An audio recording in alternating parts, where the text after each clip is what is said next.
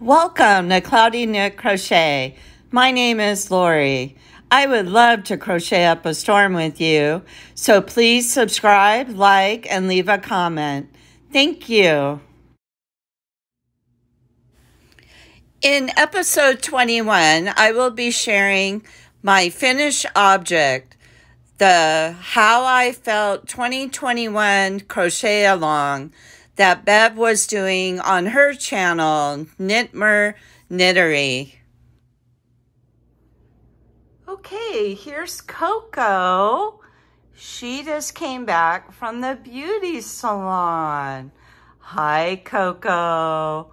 Are you a good girl? Coco. Here is a photo of my crochet bag before I start the felting process. The type of yarn I used was Patton's Classic Wool.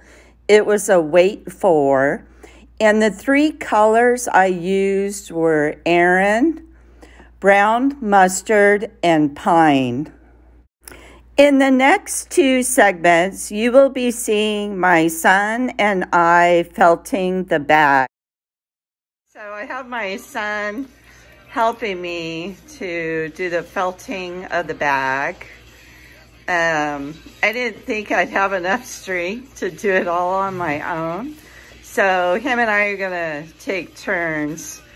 So it's definitely a family affair. I've so far had my youngest daughter on an episode, my 2 grandsons, and now I have my son. So here we go. We'll see how long this takes us.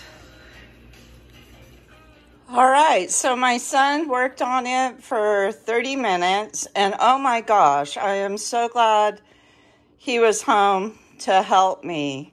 I just did it for 10 minutes, and I am wiped out.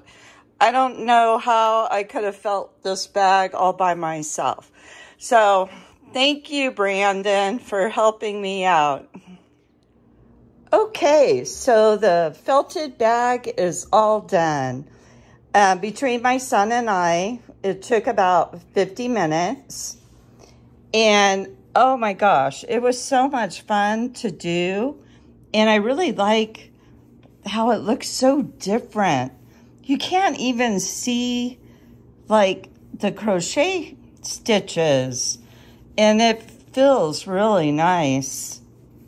I decided not to make the little flap come down.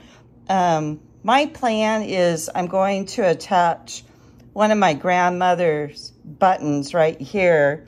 And then I just made a little chain stitch here that I'll wrap around the button.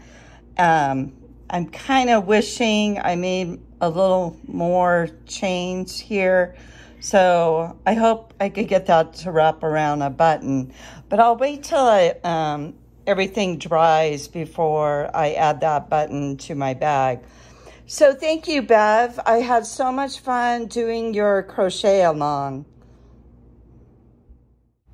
Now I like to show you the difference before you felt and after you felt. If you are interested in learning how to do the felting process after you crochet or knit a project, I will leave that information in the description box below. Again, thank you, Bev, for doing such a fun crochet along. Thank you for watching my channel. Bye for now, until we meet again.